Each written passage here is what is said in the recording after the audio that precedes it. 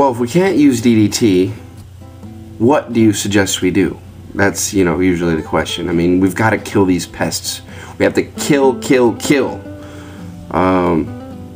But there's no reason to think like that. And there's actually some pretty interesting work going on.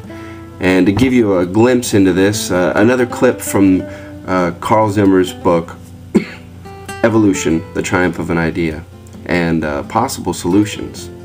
Check it out. Instead of eradicating diseases, Ewald argues we may have much more luck trying to domesticate them.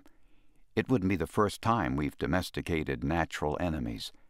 Wolves have been harmful to us throughout our evolutionary history, says Ewald. But we've been living with some wolves which have evolved into dogs. Instead of harming us, they now actually help us. I think we can do the same thing with these disease organisms.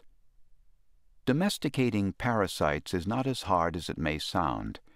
To domesticate Plasmodium, the parasite that causes malaria, people may need only to put screens on their windows. Unable to sail through open windows, the mosquitoes that transmit Plasmodium cannot bite as many people in a given night, slowing down the transmission rate.